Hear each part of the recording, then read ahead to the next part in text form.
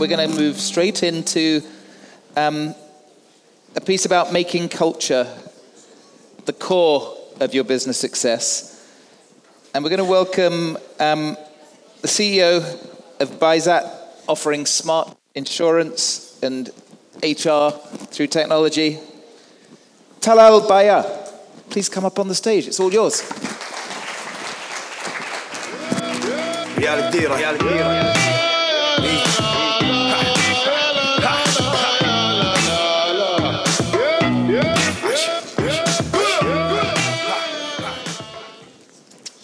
Hi, good morning, everyone. Today I'm going to be talking about company culture. It's something that we spend a lot of time on at Bayzat. I think it's very important for all of you as well, because once you start scaling your team, you're going to actually realize that every other challenge you face outside of managing human capital and hiring people pales in comparison to the human challenge. Let's see. Next.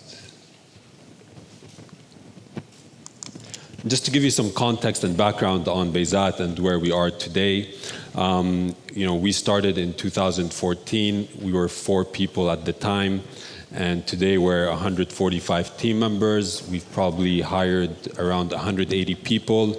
We have 3 offices. 80% of the team is in Dubai, and 20% is split evenly between India and Turkey. It's a pretty diverse team. 43% are female, 23% are below the age of 25, and we have 28 different nationalities. And really the goal is, how do we take such a diverse team and build one company culture?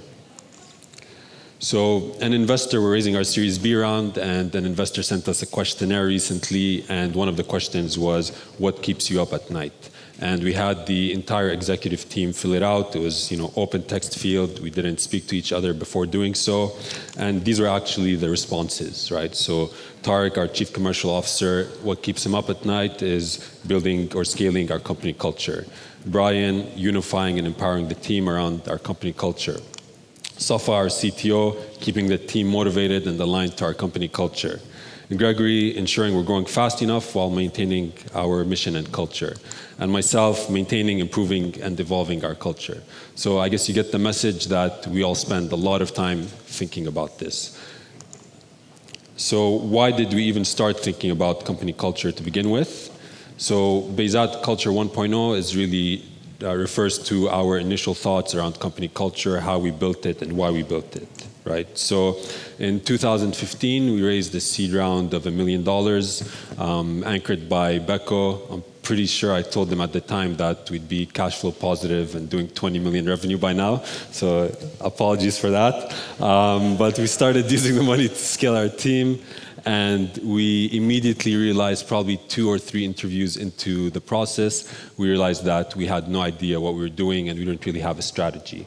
Now, we all knew how to interview people, so we spent a lot of time researching how to ask questions, how to do reference checks, etc. But once we would actually group up together and discuss the candidates, we were talking about very different things when it came to their personality, which is what we referred to it at the time. Today, we refer to that as culture fit, right? And, someone would say, yeah, this candidate has all the skills, has the experience, and they're very nice. But nice is very relative, right? It's not even a meaningful way to evaluate someone. And there's companies that are full of assholes, right? But they're very successful companies because they own it and they align everyone to that, and they're okay with the culture. So we realized that, how do we know how to evaluate candidates and what to look for if we haven't actually defined it yet? And how do we know if these candidates are going to fit in with our current team members? Because when you're 10 people, it's very difficult to bring in someone who's going to disrupt your company culture and disrupt the team, right? If you lose one person, that's 10% of your workforce. And we started doing research about company culture because we thought it was kind of a buzzword. It's something that people want to talk about in Silicon Valley. And we found a really great research paper, which all of you should read before you start hiring people, right? There's really 3 organizational blueprints to hiring a team and to building a team. So the first one is called the professional model, right? So you hire people based off specific skills, which is what most enterprise companies do, right? They look at specific experience and they try to acquire that experience. The second one is called the STAR model, right? So a lot of companies, maybe like McKinsey, Boston Consulting Group, follow the STAR model. So finding by far the most talented person you can find who has the highest potential, the highest ceiling, and those are the people we'll bring onto the team. And the last one is the commitment model. And with the commitment model, it's all about culture fit. Obviously, they have to be competent, but you would never negotiate if you had any doubt about a candidate's culture fit. And the study actually looked at thousands of companies, and one of the statistics they came up with is that for every million ideas for a high-tech business, only 6 ever IPO, right?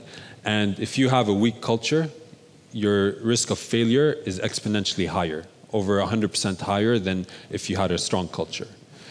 And if you follow the commitment blueprint in your early days, you have the lowest probability of failure as compared to all the other blueprints, and you're the most likely to IPO, or you have a higher likelihood of going public.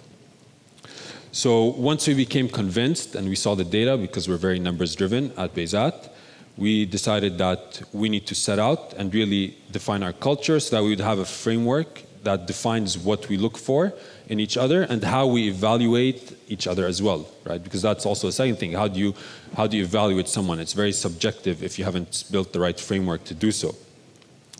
So we went to our team, and we were around 11 people at the time, and we really just asked them 3 questions. We said, what do you like the most about working at Bayzat?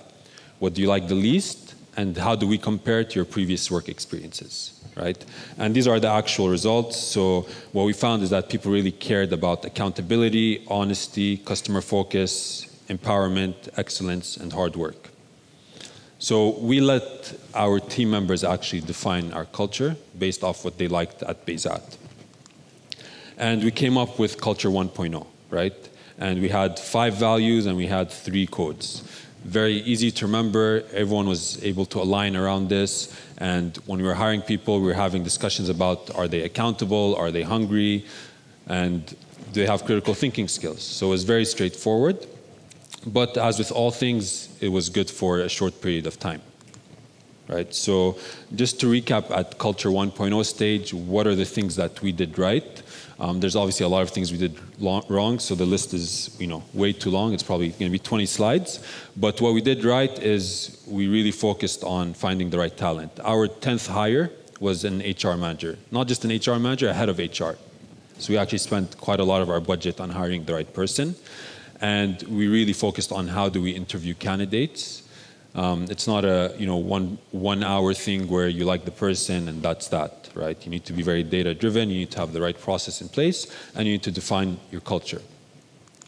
Now, a lot of cracks started evolving as we reached 100 people, right? Because Culture 1.0 was good, but it was really only good for finding the right people and then aligning everyone so that we could all have share feedback with each other, right?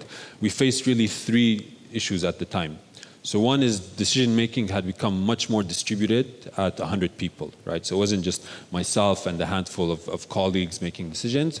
There was a lot of decisions being made across the organization by a lot of different people.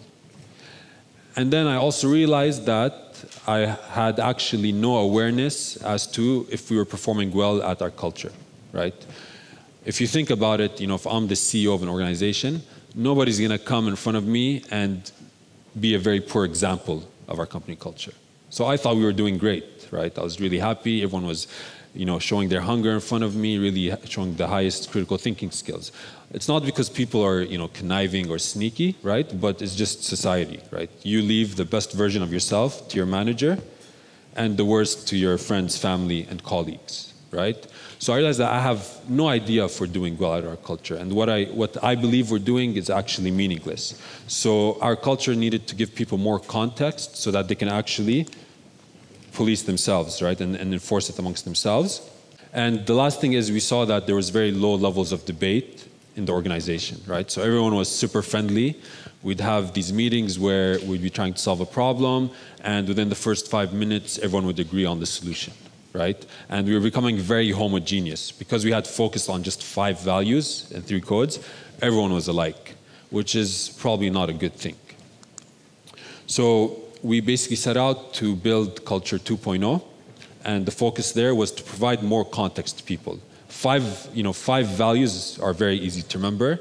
Everyone could recite them in the company, but unfortunately it's not enough context because the interpretation of those values can be very different when you're at 100 and 120 people.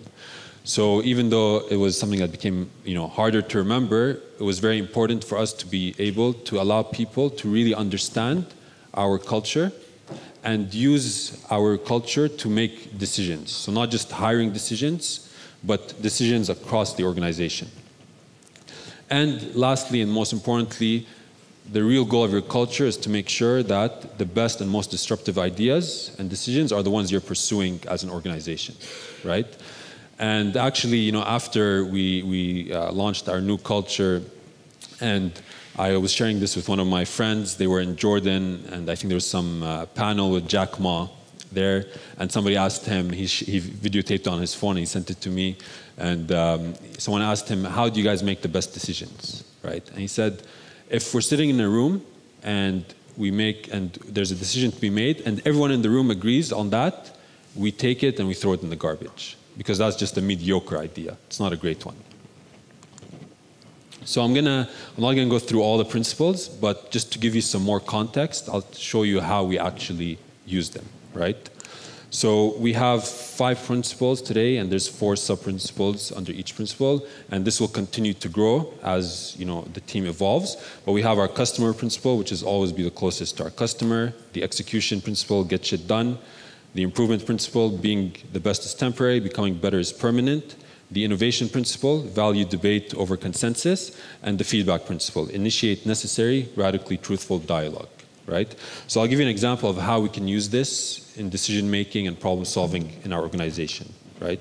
So the customer principle is always be closest to our customer, and we have these 4 sub-principles. So our product team was working on our payroll module, right? And they really were trying to understand what's the scope of this module and who's the competition for our payroll module, right? So is it Excel, is it banks, is it exchange houses, etc. Well, our principle says always be the closest to our customer and understand the job to be done, right? So job to be done theory is something that I can't go into because it's a pretty extensive topic, but it's something that everyone in our company uses. And the way they actually use this to build our payroll modules, they realized that we could help a company automate all their monthly payroll calculation, right? And if we're going to define competition, competition is anyone who can get in between us and our customer in terms of the scope of the job to be done. So what that meant was companies could actually use our payroll solution, calculate everything, issue pay slips to their employees, let them submit expenses, but then they would have to actually go offline to their bank to issue the transaction. So in this scenario, the bank is actually a form of competition to us, right? Because our customer, we're not, there's somebody coming in between our customer. So always be closest to our customer means that for this job of running your payroll, nobody should come in between us. And that actually led them to increase the scope of the project to include actual payroll processing as part of our module, right? So we could have actually stopped where most payroll solutions stop, but because of our culture, they were able to take it one step further. I'm not going to go into all of them. I mean, we could do that in the Q&A if anyone has questions. But there's one thing that we've learned, which is everything changes, right? So our culture cannot be static. This is hopefully going to take us another 12 to 18 months, and we're going to have to come back and revise it. And what's very interesting about the study I was talking about earlier is if you look at the organizational blueprints, once a company goes public, the commitment blueprint is actually an indicator of the slowest growth, right? So a company that follows a STAR blueprint or a professional blueprint will grow much faster post-IPO than one that follows the commitment blueprint. So you have to always evolve and you have to always change. And this is really our learnings, right? So when you think about building a culture, the holy grail is, can people come to work and be themselves and still align to your culture, right? And that's something somebody actually told me, right? I said, I sat down with somebody after the first month on the job. I said, what do you like here? And they said, I can really be myself, right? And they said, I've never had this experience in 15 years where I can come to work and be myself. And The second thing we learned is how you approach your company culture and how you align everyone to your culture is actually much more important than the underlying values of your culture, right? So it's not a one-size-fits-all. You'll see different types of culture across all the different organizations and companies and sectors, but the most important thing is, are you aligning people to your culture? And being self-aware and being brutally honest with yourself is probably the hardest thing to achieve when you think about company culture, because it's very easy to think that you're doing well. But as I said earlier, you actually, as an entrepreneur, as a CEO, as a founder, you have actually no idea if you're doing well with your culture. And what are the benefits? Why did we go through all this efforts, and how do we know it was worth it? So we've hired around 178 people today over the last 5 years. Only 9 people have ever left voluntarily, right? And we think that's a pretty amazing metric. And the cost of replacing those 9 people, we calculated at one time, it was over $15,000 to replace those people. And this is not even including the opportunity cost, right? Which is probably 5 times higher. So it's definitely something you need to do. You need to spend a lot of time on. And keep in mind that today we're 5 executives, we're 5 C-levels, and every single one of us stays up at night thinking about our culture. Thank you.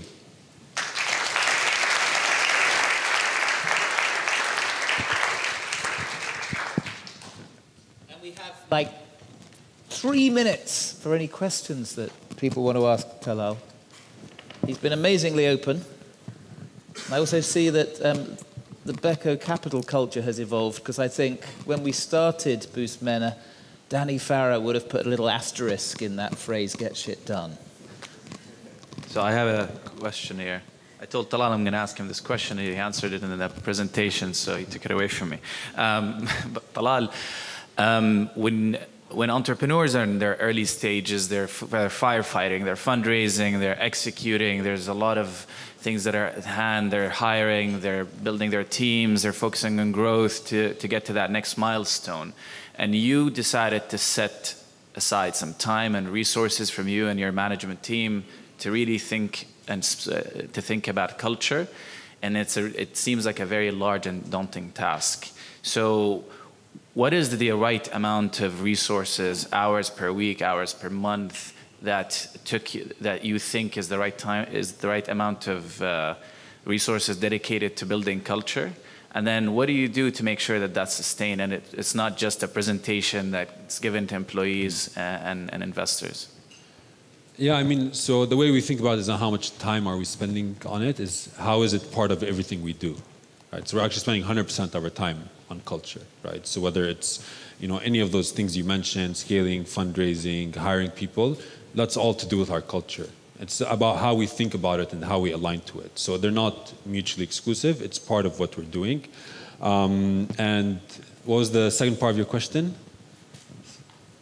So how do you ensure that it's continuing? I guess you answered the second question, but so maybe the first question is, how do you launch culture? I mean, you've done a bit of research, but how do you actually sit down and put together a team? Did you put together a team? Did you say, well, we're gonna put together a plan and then take it to the employees, and then this is how we're gonna measure.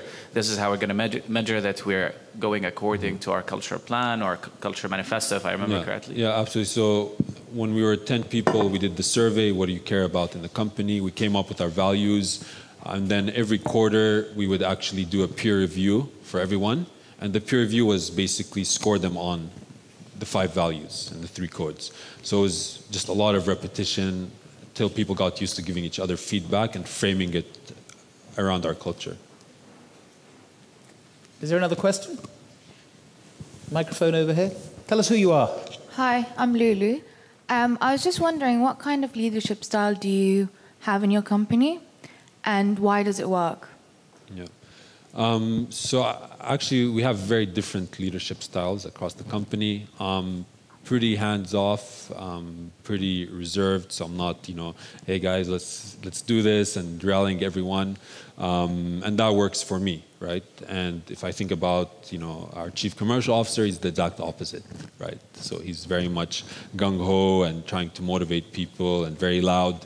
So, like I said, it's not one size fits all. You can have a very diverse team, very diverse personalities. Everyone can be themselves at work, but you can also align them around your culture.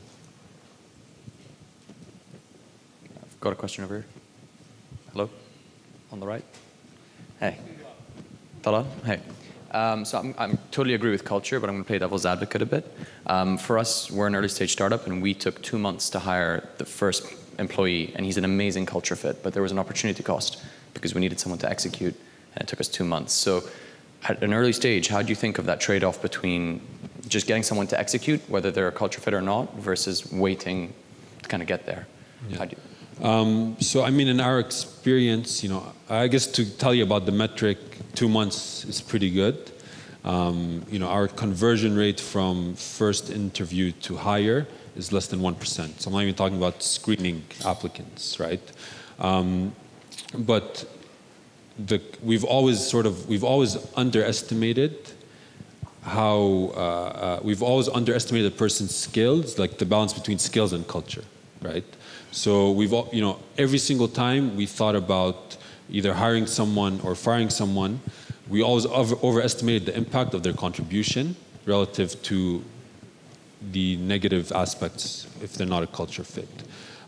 So there's no shortcuts, right? If you can't find the person, it means you have to spend 3 times as long interviewing candidates, which is something we realized early on, and that's why it's very abnormal for a company at 10 employees to go hire an HR manager, right? And then within probably 8 months of her joining, we started hiring recruiters because it was just taking us way too much time to do the first level interviews. So there's, you know, it just takes time. Yeah, Talal, I have one more question. Sorry. How do you think about work-life balance? I was just reading Qualtrics acquired for $8 billion, and how the founder is really focused on work-life balance as a culture for his employees. He actually used to track the amount of time they spend in the office versus outside of the office with family and whatnot, and starts optimizing. So as you're building your culture, you know, you had hard work out there. But what do you think about work-life balance, and how have you seen that impact productivity in your firm? Yeah, I mean, back to what I said earlier, people need to be themselves, right? And for me, I mean, obviously work-life balance is not something I think about, but some of our team members do. And it goes back to being, you know, we use one of our principles to think about work-life balance, right? So we had somebody who said, why do you guys force people to come later to the office? My manager said, hey, you're coming from 9 to 6 and you're leaving. And the reality is that's not an issue, right? So that's a symptom. So if your manager is coming to you and saying, why are you leaving at 6 p.m., it's probably because they're not happy with the quality of work or you meeting deadlines. It's not about your work-life balance. There's something actually underlying there, right? So initiating necessary, radically truthful dialogue is very important so that you can actually get to the bottom of the solution. So we've never ever had any issues with somebody working too short of an hours. That's not something we measure, right? We're measuring output, and that's really a two-way thing, right? It's you setting your timelines, when you're going to deliver things, and then being accountable for that. Is there one final question? So Tell us who you are. So my name is Dasha from Cairo. Big believer in company culture. Just tying in actually to that very last point where my question was directed is, how do you measure the impact of your company culture quantitatively, not qualitatively? Yeah. So, you know, back to what I guess just before I answer that, just one more thing about the point Yusuf made is, it is part of our culture to work hard, right? And if that's not okay with you, that's completely fine, right? But we own it, right? We own it and everyone's aligned to it. And, you know, to your point, how do we measure it quantitatively? Going back to the metric I said, which is, you know, if we hire somebody, there's probably, I think, a 10% chance that they're going to be a C player. There's a 50% chance they'll be a B player, and then there's a pretty high percent chance they'll be an A player, right? So when those A players leave us voluntarily, that's really where you can measure it quantitatively, right?